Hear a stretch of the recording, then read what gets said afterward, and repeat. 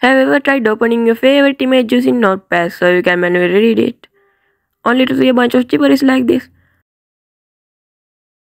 I mean, wouldn't it be cool if a human could download this beautiful image directly onto their brain?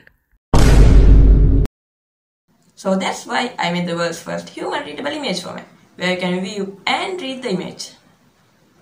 These are the files I made to work with the HRF format. As you can see, the first two I used to open the file, while the last one will convert any image format that below supposed to the HRF format. When I run the project, it prompts me to choose the file I want to convert. When I open the file, it processes a bit and asks me to save it. I'll call it Shrek, and when I save... Would you look at that, the world's first HRF file?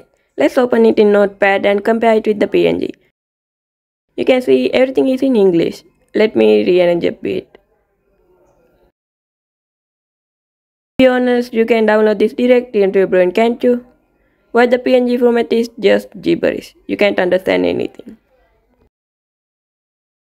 Now let's compare the image quality. First, the PNG. It's okay, you know, it's just a PNG. Now my HRF image. Oh my gosh.